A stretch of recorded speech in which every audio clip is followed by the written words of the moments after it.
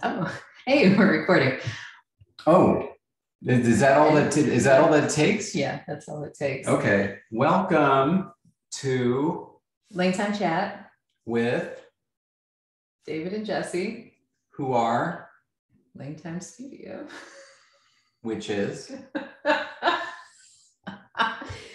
a very fun conlanging adventure. Hey, there we go. Totally unrehearsed, obviously. 98% correct. I'm very proud. What did I get wrong? It'll come up in your performance review. Don't worry. Great. Yeah, so we are, wow, is this the first podcast from the same space? I don't think so. No, I think we've done it once before. Okay. I couldn't really remember. And when I say think, this is like think with like a 45% after it. Sure. So think all lowercase letters, no capital letters. Maybe a capital N. Okay. But that's it. Yes. I also think this is episode 19. Oh, don't look at me. But I'm going to give it a capital H. I'm the person that hasn't even posted the season 2 ones to the actual podcast thing. Oh, I thought you did. Oh, you just opened them on YouTube. Yeah, I just put them on YouTube. Yeah, no, okay. I haven't done well, it. You know what? It's fine. It's coming. But everyone listening right now is a patron, so they don't care. So like we have access. That's true. Cool. So yeah, we're good. Yeah. Excellent. So really grateful for that, by the way, that we have patrons. I listen to this thing. Like it's really nice. And that they participate in a community, because that was really our goal. And fix that for you. Thank you. Mm-hmm. That was really our goal for LangTime Studio, was to have some sort of base and community, and the fact that we see it growing, and it's such a lovely community. It makes me so happy. Yeah, it's really nice. Okay, so today, someone, do you remember who on Discord? Suggested. Well, I know who it was by their their Discord name, because it was Formica Tables. Oh, yes. Made a suggestion that we talk about food, right? Yeah. Who is Formica Table? And it's not Formica. I think it's Miles, isn't it? Oh, you can add a note. We should add notes to remember names. Yeah. But cool. We got a suggestion to talk about food. Now, obviously, we are both very passionate about food, and we could just spend the entire hour arguing about particular tastes, but that is not the direction we decided to go. I will say this, and I feel like I have to say this in order to be fair. Jesse has some very bizarre and aberrant tastes and proclivities when it comes to food. But there are certain bizarre combinations that she comes up with that are just absolutely delightful. And I will note that since we've been living together, she has used onions several times in quantities greater than I would have preferred. Like with that chili, like you only needed like half that amount. You bought the onions. They were big. I use a whole onion when I use an onion. Good to know. Then I'm going to get you shallots from now on. I'll use the whole thing of shallots and get the amount. I'm going to give you like one shallot. Oh, goodness. You can chop that up very fine.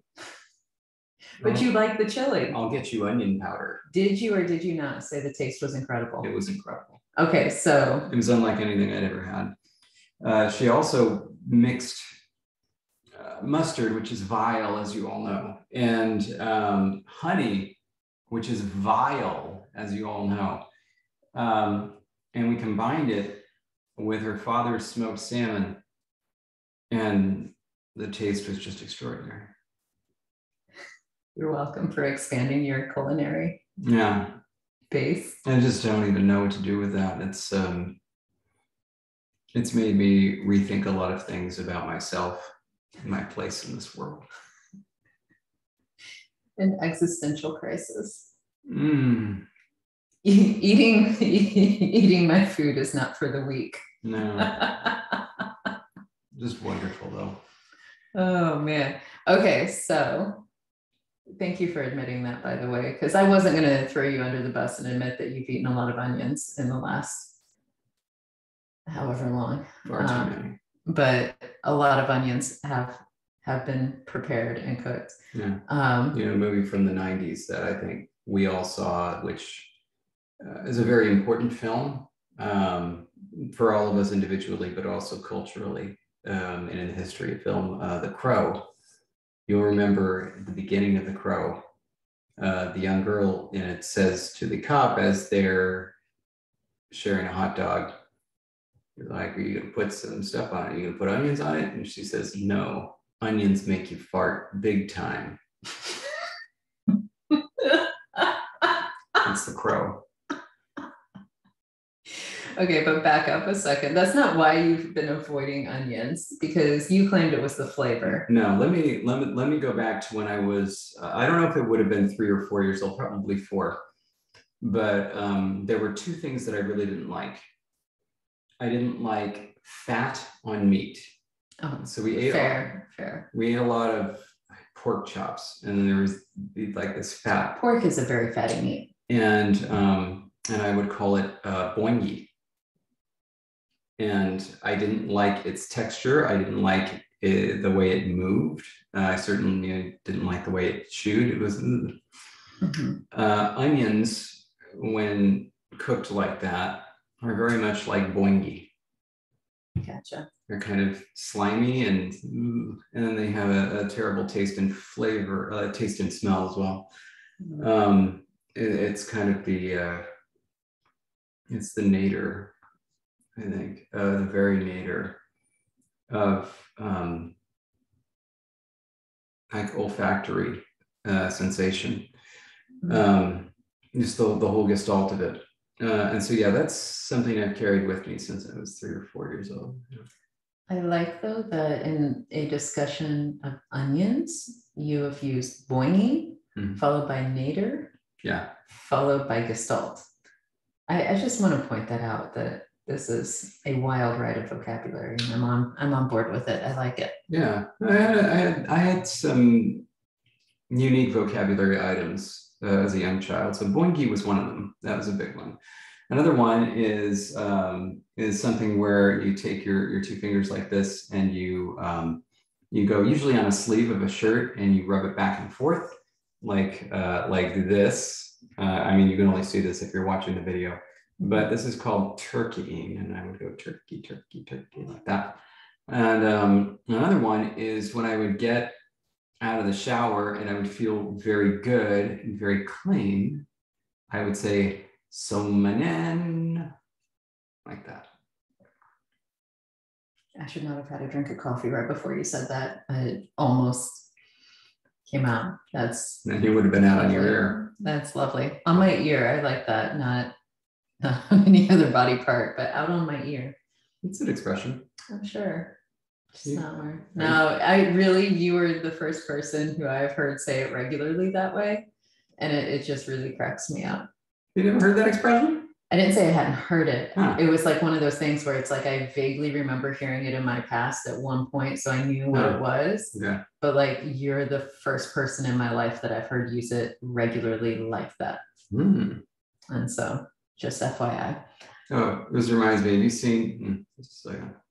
Yes, it for a podcast recording, having good hair is remarkably important. Very. Have you seen Oh Brother, Where Art Thou? Yes. Okay, so that was, of course, I'd heard the expression, ride you out of town on a rail. But then it's like, they didn't really do that, right?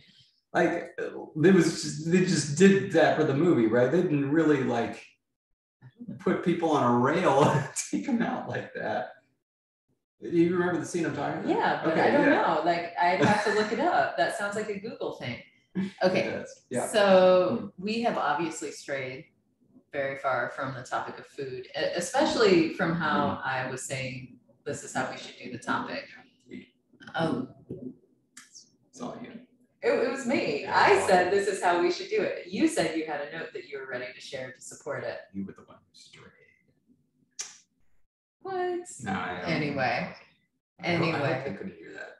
The very loud plane. Yeah, very loud plane. Earlier, I swear there were 2 planes racing right outside the window. Yeah. So back to food. Yeah. But back to food in the way that we're going to bring it back to conlanging. Yeah. As David fixes his hair 8 times over until he's happy with myself on the screen. So we were thinking that it would be perhaps more interesting than just listening to us talk about food and our particular interest in food, and instead talk about coming up with food terms in your conlang, because this was something that we did in it would have been one of the special episodes, probably a patron only live stream, I believe, when we were coming up with like ingala and food terms, and really thinking about like, but what would they make and what would they call it? Because so much of what we use as food terms is wholly dependent on, you know, not only your own experience with food and your family's experience with food, but it's like steeped in history and culture for even how you define what you would think are very simple, basic definitions, like being able to call something a slider. And it's like, you got to know what a slider is, and that it can be a hamburger or a pork slider, but a pork slider is not going to look like a hamburger slider. And you just got to know this. Yeah. And like, why do we even differentiate between sliders and hamburgers if it's a hamburger slider? Like, you know, it's like all these little things that it's like you take for granted. And I believe when we were talking about ingale, it came up really with thinking about like soup versus stew. And then of course you get into like chilies and things like that, because to me, chili is not really a stew, but it's closer to a stew than a soup. But like, to me, they're 3 separate terms because of how I experience food. Yeah. But that makes it all the more difficult when you're trying to, especially if your conlang speakers are outside the realm of, say, a real world culture and history that you're like, there are planes racing. Yeah, there are planes. They're like jets racing outside. In formations of 3. Yeah, this is not a usual occurrence. I'm sorry for interrupting you. It's really only when I see something extraordinarily bizarre. There were 9 jets in formations of 3. Wow. And so that's what all the noise is. But going back to that idea, like if your conlang speakers are rooted in the real world, you can obviously really inherit a lot of food terms and food practices from, you know, the cultures that they would have contact with. But what do you do when it's like, you know, the LangTime world and it's you're starting kind of from scratch? Like, what do you do? Yeah. So the first thing to, I think, bear in mind is that the number of different ways that food items can get their names. So first, this is going to be passing the buck a little bit, but one could be just like the food item gets its name directly from the name of the plant or animal that it comes from. So that's pretty easy, but it does pass it off one level, because then you have to say, well, how do plants and animals get their names, which is really a separate topic. But since we're focused on food, that's one, and it's an easy one. And, you know, it's fairly simple and it works with a lot of stuff. Like, how do you call chicken that you eat chicken? Or like apples, really. I mean, that one's a bit of it. No, that gets more into plant names. But yeah, what the food apple, it's like, what is it? Well, it's just apple. We do that with a lot of fruits and vegetables. So it's really funny that you mentioned this in particular, because like just today, I recorded a lecture for my students where I was talking about doublets and the fact that in English, like we have cow, but then we borrowed the word beef, which comes ultimately from the same root, like in the European root, ultimately. But then, you know, we see a cow in the field, but beef on the plate. I was going to get there, so sorry. I cut off your stream of thought, but I was just like, oh my gosh, I literally just talked about this morning. I know. Okay, so here we go. But yeah, item 1, it's basically like, you know, name of the plant or animal. Sorry, am I in frame? Name of the plant or animal equals name of the food. So that's one possibility. Another possibility is, since you brought it up, how your speakers came to this food item.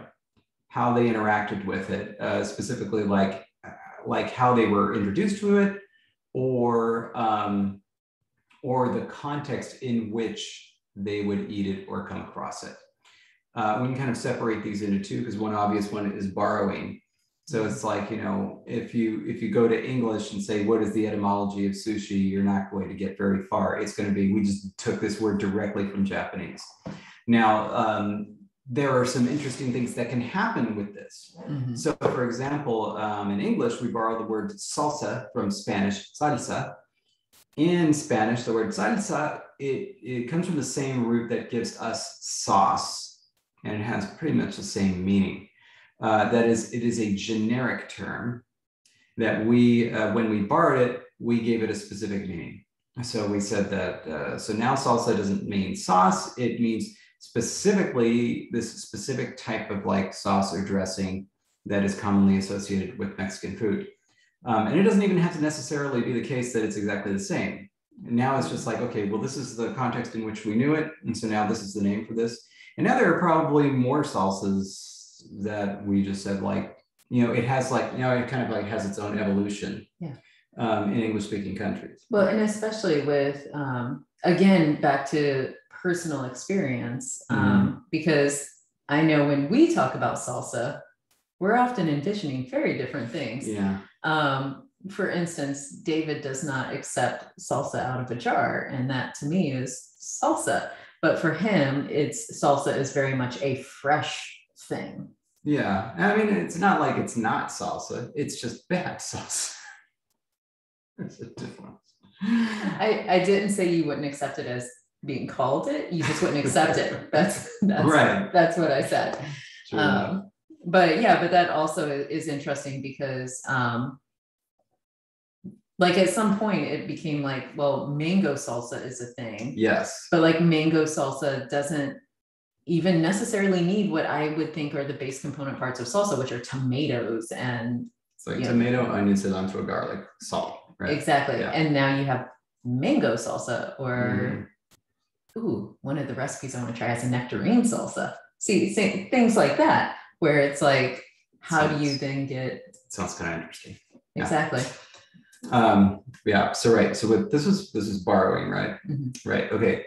So then the other one, because I did want to mention this, it's like kind of borrowing, but kind of not. Mm-hmm. But this is exactly the issue that you raised earlier in your class. So the reason that we have these specific doublets in English is because of the way that English speakers interacted with them. So the Norman conquest happened in England, brought over a whole bunch of vocabulary for a number of reasons. But in particular, there was a dynamic where the French, the Norman invaders were the ruling class and the English were the servant class. And so what would happen is the servant class would have to speak a little bit of French or know French terminology when they were serving and speak English at home. And so consequently, when they were serving, the Normans, they would present a dish and say mouton, which is the word for lamb. Then, of course, you go home and you're just eating lamb or sheep. Then I would say sheep specifically because veal would be lamb. I thought veal was calf. Oh, was veal calf? Yes. I thought it was lamb. Mm-hmm. Oh, I am wrong. Mm. Sometimes also you just use food terms wrong because you just. That's true. But then sometimes that catches on. This can happen with any vocabulary. Sometimes you just use the term wrong, but then it makes sense. People start using it. As a really random side note. Yeah. But it's related. Yeah. Okay. So sheep, lamb, whatever, right? Okay. Mutton. Mm-hmm. I think the only context in modern English where you use mutton to refer to the actual sheep animal is in rodeos. Because you do mutton busting. Oh my goodness. And that's for kids. And kids go out and they wrestle the sheep. They're mutton busting.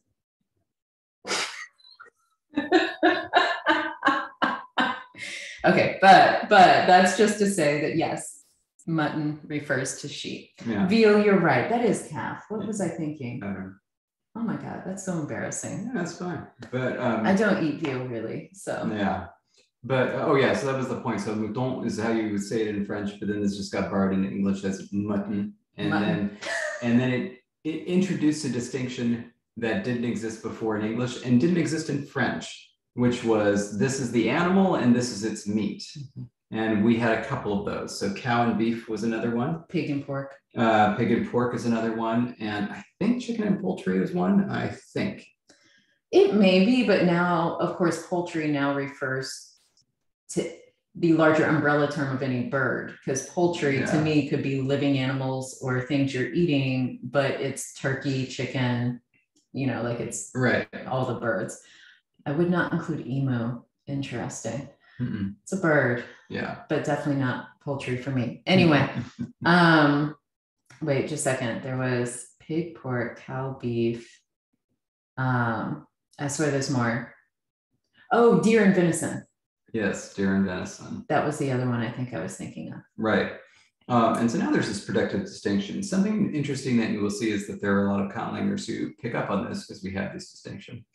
And so they will just go to create their conlang and say, oh, all right, well then let's just do this across the board. And this is the word for the animal, and this is the word for its meat, and often come up with two entirely unrelated terms that are just two brand new roots. Without understanding the history of why we have this distinction at all in English, which is interesting. And I think that's always a question you need to ask yourself. It's not like it's wrong to say this is going to be a root and this is going to be a root. Ultimately, you have to decide certain things are going to be roots.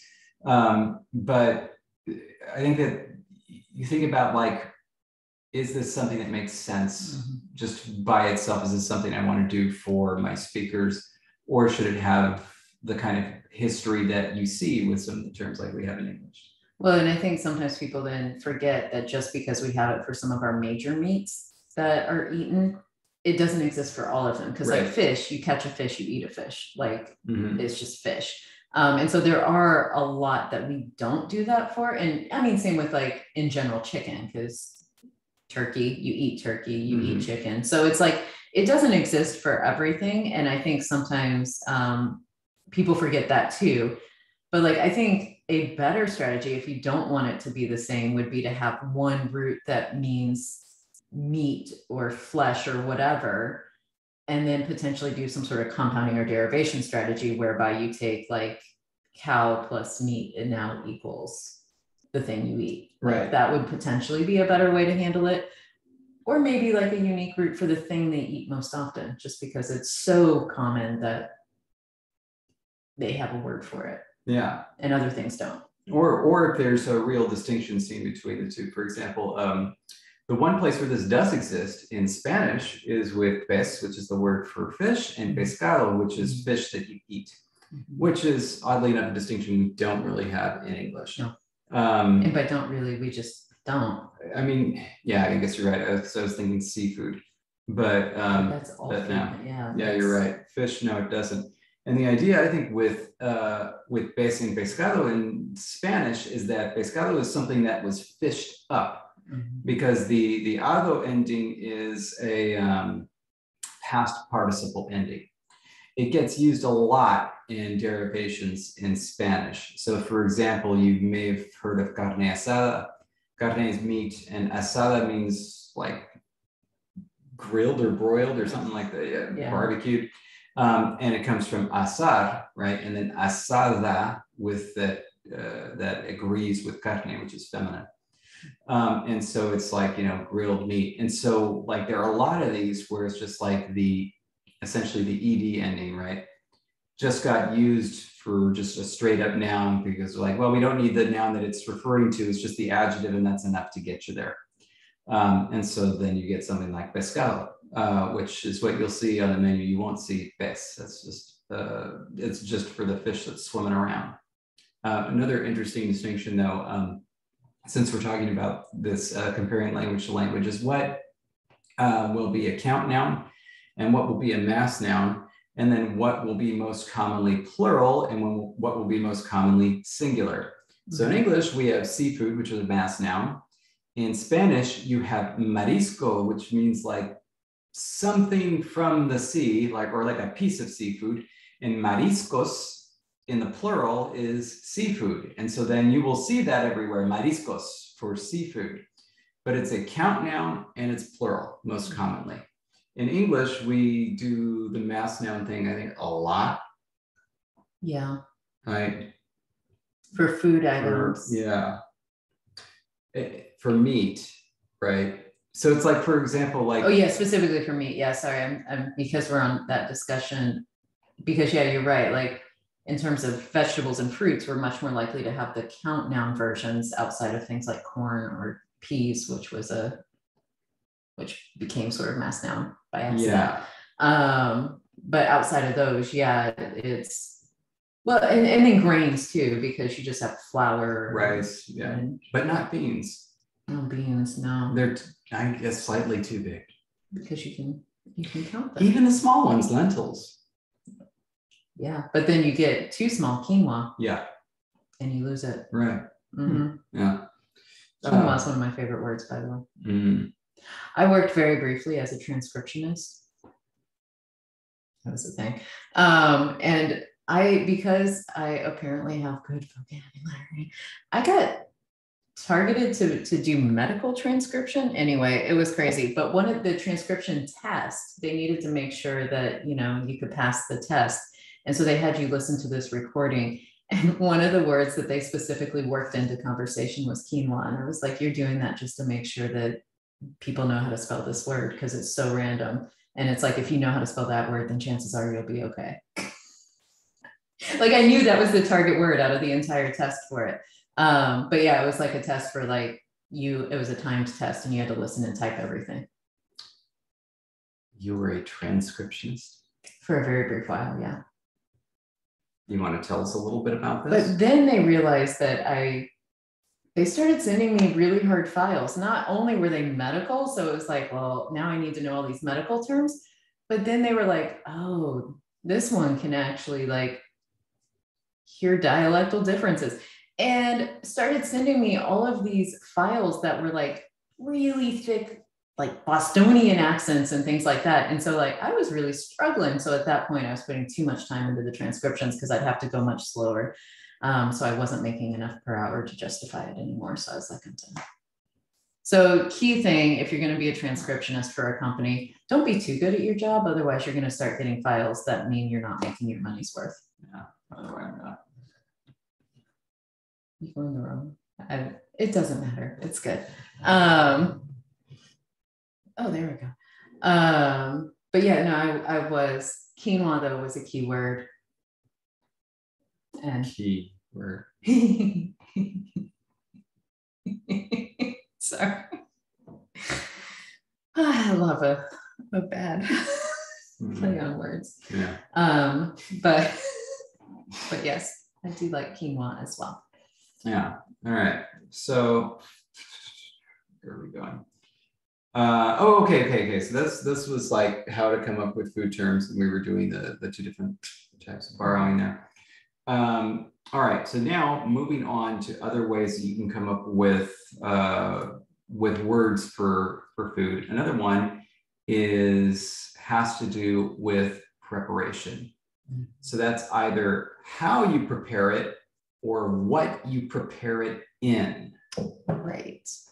And so, for example, carne asada, if you've ever had it, has a very particular flavor. It's way better. Right. And so it's quite a specific thing that I think that once you've had it for a little bit, you can recognize that is much more specific than its name would suggest, which is just grilled meat. Mm-hmm. There are tons of ways that you can grill meat, and there's tons of different types of meat that you can grill. However, it was just this is a characteristic way of making this type of meat, and that became the name for it. And it became a lexical item. So that if you were just going to talk about grilled meat in Spanish, you needed more prolix expression to make sure that people knew what you were talking about, or specifically knew that you weren't talking about the thing that it's usually associated with, right? Very specific thing we have in English, obviously borrowed, kebabs. And that's really interesting because as you're talking about the preparation, and kebabs could be a variety of things on them, because you could have veggie kebabs, you could have tofu kebabs, you could have, I know a lot of times you're going to have beef or whatever, but It's a very specific type of preparation, and they could be served on the shish kebab or not. By the way, this sounds like it comes from Arabic. I'm really curious what the etymology would be. I'm going to look it up. So keep talking. And it's really a shish kebab, right? Like I didn't just, it's shish kebab. Yeah. And now that I'm saying it though, that sounds so wrong. Like that can't be right. But yeah, you can, because if someone invites you over and says, oh, for dinner, we're having kebabs, it doesn't have to be on the rod still. And if I'm just now realizing that maybe not everybody's familiar with what this is, because we do have people from all over the world, and this may be a very American interpretation of what it means. But it's often on like a metallic rod of sorts, often. And you stick essentially like a variety of foods. So like if it's a veggie kebab, it may be like a chunk of onion, followed by a chunk of pineapple and a chunk of green pepper, like, so you just kind of put these chunks of things on the rod and then you grill it. So, usually it's going to be like covered in oil, maybe some seasonings or whatever, but you put it on a grill and then you rotate the kebab. There we go. There's an image if you're watching this. And again, like, then you can also do like meat on the kebab, but it's all things that have to be cut relatively the same size because you're going to be grilling it all at once. So it needs to cook evenly and cook all the way through. But then you can serve it on the kebab still. So like actually give people a rod of food that they then have to take off to eat. But you could also like take it off after you're done grilling it and then serve it as like, like with rice or whatever and serve it that way. But like, that's something super specific, but also not, because you never know what you're going to be getting. So like if someone invites you over for kebabs, it's not like you know exactly what you're getting in the meal. You just know how it was prepared. Yeah. By the way, so I was right. It's really interesting. Yeah. By the way, I was right. Kebab comes from Arabic, where it just means roasting or grilling or burning. Yeah, it comes from that. And now for us as having barred it has to be on a rod. Yeah, and well, let me specify. So it started off that way, and then it eventually turned into roasting by turning. Okay. So that which is the doner kebab. Yes. Oh my God. Okay. Yeah. Yeah, doner. Yeah. But that comes from Turkish. Turkish. Yes. Shish also comes from Turkish. So that we got it from Turkish. It ultimately came from Arabic, but the shish part comes from Turkish, and shish means skewered. Okay. So that's why. Yep. Because if you say, and we've shortened it to the point in America where you say kebab, that's what you think of. But when I lived in Germany, if people were talking about kebab, they were really talking about the doner kebab. Mm-hmm. Yeah. And I don't know what that word means in Turkish, but I was just looking at it, so I want to.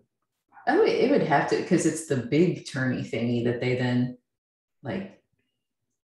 They not scrape. Yeah, it is kind of scrape because they run the knife as it's turning to get the meat off, and it's a really big one. There we go. And I'm super curious to know where it comes from. To turn. To turn. Oh, yeah, sure. Obviously. Yeah. So that is. Well, look at this. Look at this. This is how unsuited Arabic is as a script for Turkish. It's pronounced duna, and then this is D-U-N-R, because that's the best you could do.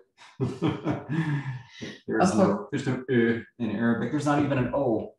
Well, some other podcast day can be on the horribleness of matching one script to another language that was intended for a different language. That would be fun. That would actually be really fun. Yeah. Okay. But moving forward, kebab was an example of like how something was prepared, being a name. Right.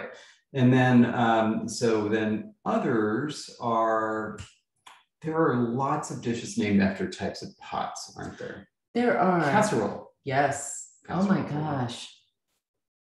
Now I want to make a casserole. I want you to make a casserole. But yeah, because again, you don't know what you're going to get in a casserole, and there's a variety of them, but not everything fixed in a casserole dish is a casserole, such as lasagna. Yeah, absolutely not. Cannot be called a casserole, but you definitely make it in a casserole dish. Yeah. So, okay, so then I mean, we could probably come up with loads more of examples, but Yes. yeah, so it's like one way to come up with vocabulary, the thing that it's made in. And I think that you will always find that this is the case. As Jesse just pointed out, it'll take its name from the thing that it's made in, but that's not the only thing that dish is used for. But yeah, it's just like, I don't know, you do it enough that it's just like, well, whatever, this is going to be the name for this thing, and then you just roll with it. And then, of course, something else that you make in that type of a dish has to have another name from somewhere else. right. Yeah.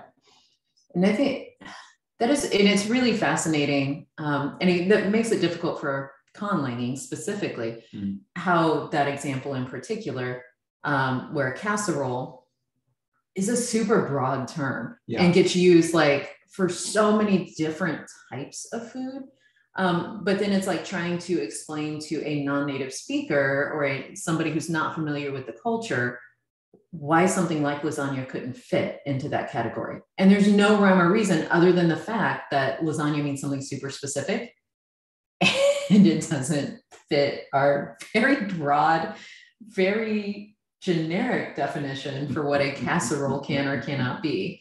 And so that is also like, it's really fascinating, but can be daunting really when you think about it in terms of conlanging, because it's up to you to decide how these speakers will or will not use these terms. Yeah, and it's like, it's weird because it's like, it feels like to me, just in terms of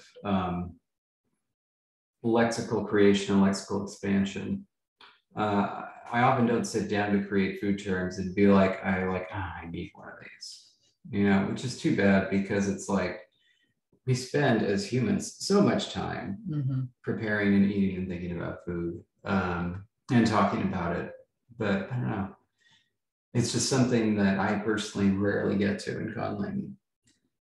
And I mean, I totally understand that, because even though we do spend as humans a lot of time on food, I don't think a lot of what we translate or want to translate for conlangs necessarily involves food. Yeah, which is interesting, because on the conlang list a while back, we had talked about doing a recipe exchange, kind of like the relay, the conlang relay. But it's like somebody would make a recipe and then translate it, and they're thinking like you would actually translate it and then make it and see if you did it right. I mean, oh my gosh, could you imagine a Discord channel specifically for that, and then all the pictures that would result for like, that would actually be kind of cool. So like, rather than a relay, it'd be like, okay, this month we're doing this person's language and recipe, and see who gets closest. And the prize is of course pride. Yeah, well, also getting something that tastes good, as opposed to, yeah, that's very true, because that's one thing. Like if you mess up a relay text, it's funny. If you mess up a recipe, disaster. I will say though that, I mean, also though, that's very subjective, whether you like the food or not. Even if you did everything correctly, that doesn't necessarily mean you're going to enjoy the plate of food you're eating. Yeah, but it's like, but you do get the pride of knowing you actually did it. In my language, we have the same word for cornstarch and powdered sugar, which is just powdered white. That is totally possible. And as a side note, powdered sugar has cornstarch in it, so it does. That's what holds it together. Powdered sugar, if you look at the ingredients on the back, has cornstarch. And I know this because I used to be an at-home baker, another thing I've done. And one of my specializations was working around, I did everything vegan baking, but then I also worked around other food allergies beyond what vegan baking would work around. And somebody needed corn-free cupcakes. And that is the hardest order I have ever had to do, because corn is in everything, including the cornstarch and powdered sugar. Well, let me just say this. If you're preparing a dish, for example, that my family refers to as snow logs, which is bananas cut in half long ways, and then chopped up with peanut butter on top, and then powdered sugar on top of that, it is a very different experience if you dump powdered sugar on top versus cornstarch. I did not say all of powdered sugar was cornstarch. I simply said there is cornstarch in powdered sugar, and that's what gives it its ability to be used in frostings because the cornstarch helps it bind. Mm-hmm. And if you say make your own powdered sugar, speaking from experience, where you literally grind white sugar and then try to use that, you're not going to have anything to bind it and the frosting won't hold. Huh. And so at that point, you can still sprinkle it on stuff and it's going to be sugar. So great, but you won't be able to have anything that needs to be bound. Yeah, of course, with vegan, the eggs are right out. So is there anything else that could replace that? Well, you wouldn't put eggs in frosting anyway. I'm just thinking as a binding agent. Yeah, you totally replace it. With what? Oh, like all of my baking doesn't have eggs in it. No. I'm saying without the cornstarch. Oh, well, that was what the flax seeds were for. And whenever I asked for the pancakes, anyway, I made pancakes the other day. Flax seeds or what did you just do? I think did I stop recording? No, it's still recording. We're good. But flaxseed with water is called a flaxseed egg. And you can, I don't know what happened. It just beeped at you. You're super sure. Okay, no, it's recording. Okay, yeah, we're sorry. good. All right. But yeah, that's one way to make an egg. Another way is you can use mashed bananas. You can use applesauce, canola oil in variation with other ingredients can be egg replacement. Okay. And so, no, there's a lot of things. Of course, but I am asking about the cornstarch replacement. Well, how so?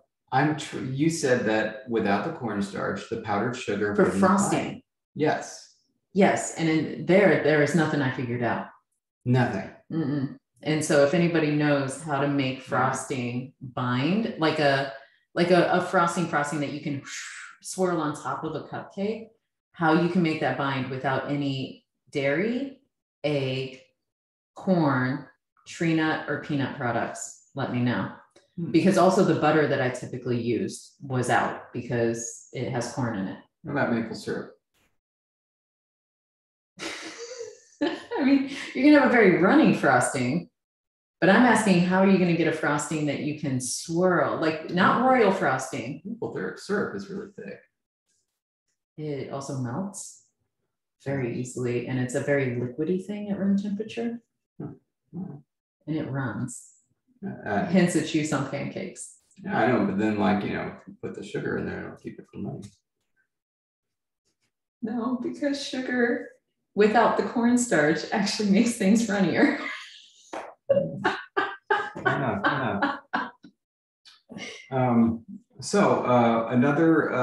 by the way, this brings up another possibility when it comes to nomenclature for food items, which is what it looks like.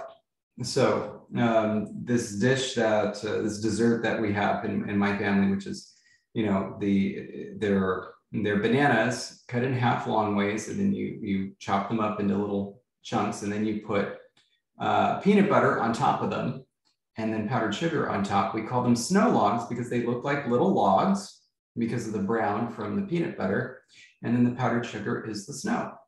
Other American dessert items, it's very American as far as I'm concerned, is ants on a log.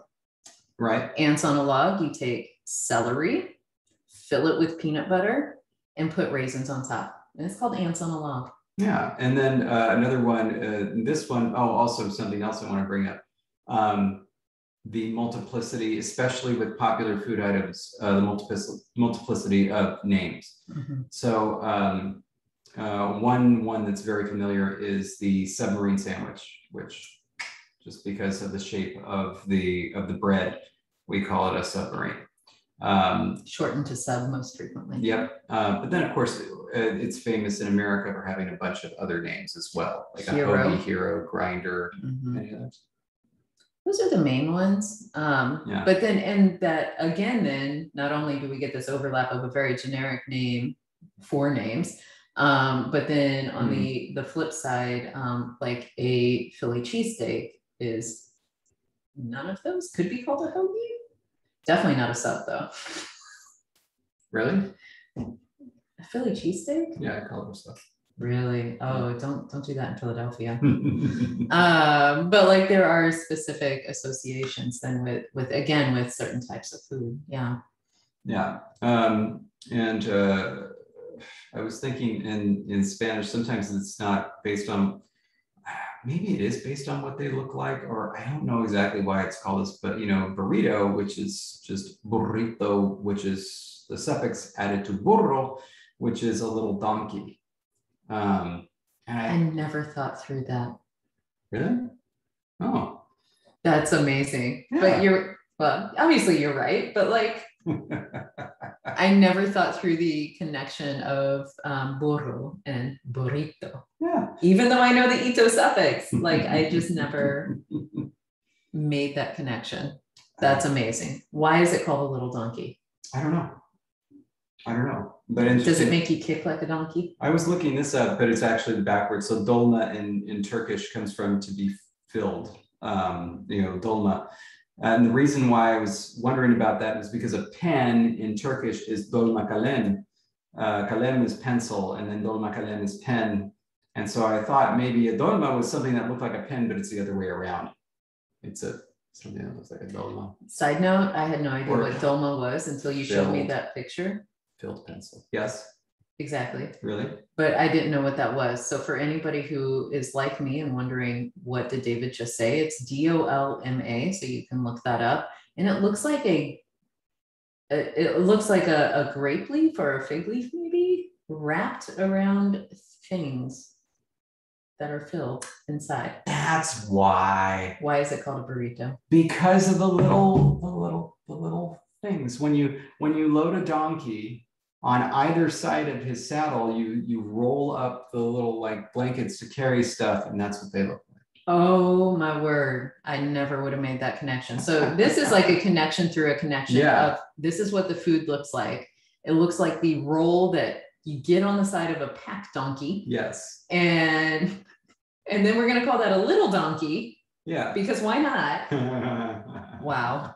Wow. Okay. So this is again, like why it's so exciting to think about food items for your conlang speakers, but also why it's so like incredibly mind-bendy because, and all of these quite often exist side by side in any given language. You have things named after the dishes that they're cooked in, the ingredients they have in it, what they look like all of these strategies. Like I don't obviously know all the languages of the world, but I can't imagine people wouldn't use all strategies at hand to name foods. Right. No. That is amazing. Okay. All right. And then I guess we're nearing the end of our time, but we should have written this down in a systematic fashion. We should have. I mean, we should do lots of stuff. But I'm also on my second thing of coffee. You will notice that I switched from my Christmas mug to my travel mug because this was keeping the backup coffee warm while I drank the coffee that was open in the mug. I thought you were just going to pour this into that. No, that could make a mess. So I'd rather just drink out of the mug as intended. I got that. Coffee comes from the bean that it's made out of. The name coffee. Oh yeah. Obviously, yeah, that's how we make it too. But it's literally bean water. Is what I'm drinking. Which is also, by the way, a very obvious way for coming up with names for dishes. Just use its component parts or some of its most characteristic parts. So, like what is bread pudding? It's a pudding that uses bread. And then, apple pie, strawberry pie. Sure. Yeah. Sorry, but then I just started thinking like coffee, right? And then you think, okay, it's going to be hot, but then we have to specify hot cocoa. Well, because isn't cocoa a separate thing? It is, but why? Why do we just call this coffee and cocoa is the cocoa powder? If you say cocoa to me, I'm thinking cocoa powder. Yeah, yeah. But cocoa powder is not the only thing you put into hot cocoa. No. It requires much more. Right. And it's hot, not cocoa drink or whatever. We have to specify that it's a hot drink. All of that is now just very fascinating to me that I want to think through. Does hot cocoa come with marshmallows for you? Some people need marshmallows for it to be hot cocoa. That's just silly. I mean, like, if you like them, then yes. If you don't, then like, why would you be persnickety like this if it's like it doesn't have a marshmallow? No, it's not hot cocoa. It's just hot chocolate or something. I don't know. Hot chocolate is also another name for hot cocoa. Yeah, I know. That's what I'm saying. And yet, if you say hot chocolate to me, I'm thinking the drink. I'm not thinking, say, a hot chocolate waterfall where we can dip strawberries in.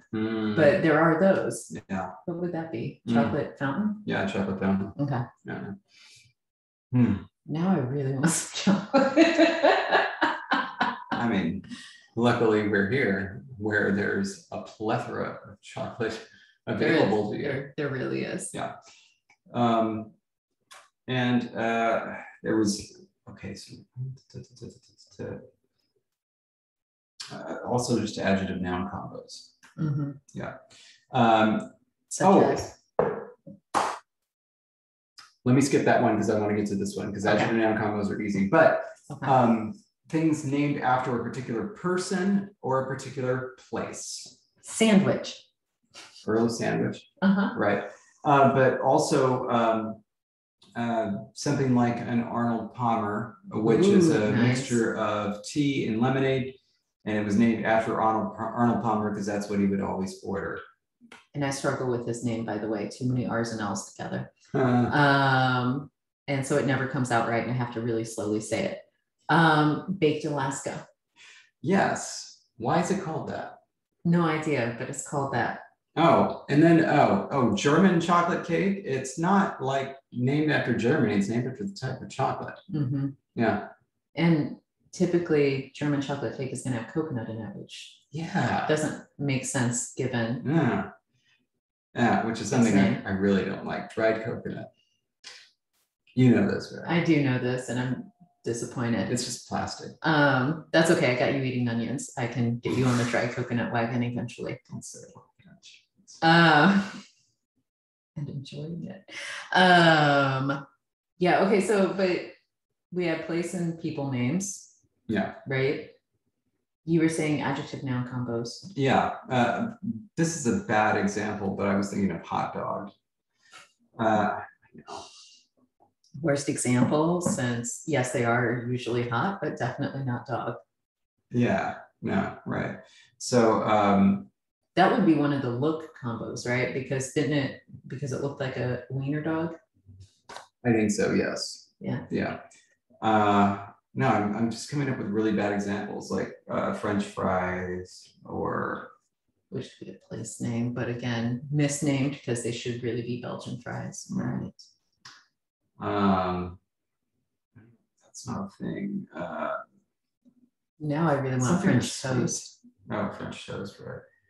Something with sweet, there's got to be noun combinations that have sweet, right? Sweet cakes. Sweetmeats? There's which is not meat. That is a good example, sweetmeats. It's not that, but it's a nice example. Dulce de leche, which is dulce is just sweet, right? But it's like it's a milk sweet, you know. Milk candy is a thing in Japan. And then, no, it's just. There are examples. I do know. It was just like when you said it, I was like, cool, can you give some? Because in my head, I was like, I'm out. Yeah. That's unfortunate. Fried something, surely. Yeah, fried ice cream. Yeah. Oh, there's also like oatmeal. It's a compound, right? It is. Yeah. But like, interesting. Usually I think of meal as it's got to be totally ground up, and oatmeal is definitely not ground oats. Yeah, I mean, they're flattened. They're right. They're milled. They are milled. So basically, I think it's just processed. Yeah. Yeah, processed oats. Yeah, and then we have oatmeal, cornmeal. We don't have goat meal. Goat meal? Yeah, we don't have that. There's no such thing as goat meal. Why would we? Why not? milled and processed goats. Really concerned about you now. Anyway. I'm glad it took this long. Anyway. Ooh, American cheese. That's a very specific thing. Specific.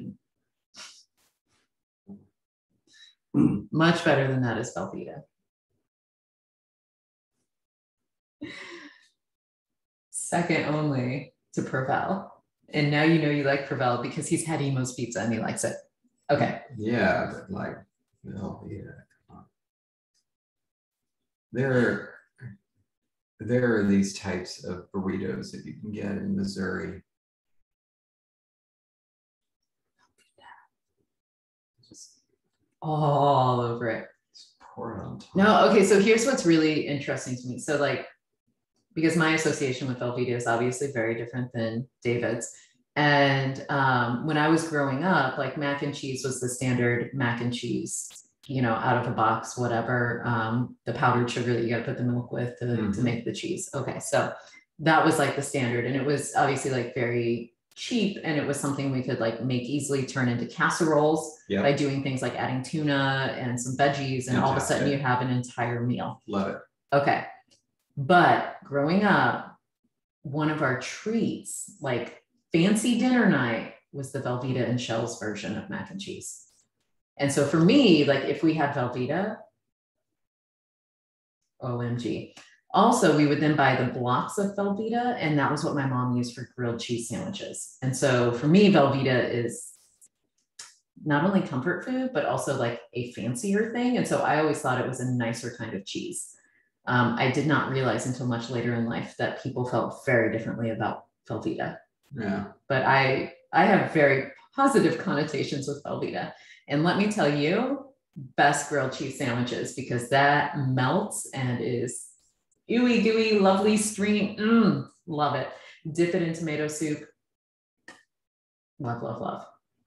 That's my childhood and a meal. Anyway, Velveeta, it's good. And now I think on that note, it's time to go. Best note to end on. Incidentally, though, if you want to talk about names like Velveeta, you could probably merge that with a discussion of pharmaceutical nomenclature. Because I think that basically the same spirit that brought us Velveeta is what gave us Viagra. This is, speaking of pharmaceutical nomenclature. This is actually, it's some, I don't even know what it is, but it, Keppra, Keppra, whatever the next word is. Levetiracetam? Yes. So anyway, this was actually given to me while I was a reading teacher. Mm-hmm. I did the Institute of Reading Development gig for a while. Yeah. You're going to find out I've had lots of jobs. And one of my students, like their dad worked for this pharmaceutical company. And they gave me this as a thank you gift at the end of the session. And I was like, well, it's kind of cool. It's got like a Lego looking K on one side. So that was nice. But like it has legit been with me for going on like 15 years and is the best travel mug because it has a nice base that fits in every cup holder that I've ever had in a car. And it's got a great seal on top, is easy to get on and off. And it has continued to be my best travel mug, even out of all of the expensive travel mugs I've bought to try to like get something fancier, to not have a pharmaceutical drug coffee mug. But it's the best. And so I continue to use it 15 years later. Going on like 16 years now. It's good stuff. Wow. Anyway, so I'm advertising for something. I have no idea what it is or what it does. Yeah, makes sense that you'd be a fan. You are a Capricorn. But I'm not. I know. No, it's just a name for a fan. So not. No, it's just a name for a fan. You're definitely a Capricorn. There we go.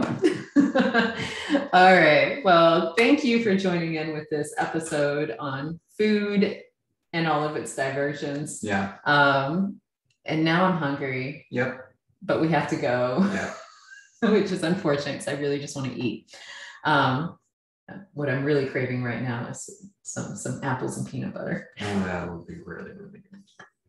But alas. With powdered sugar. No. Just no.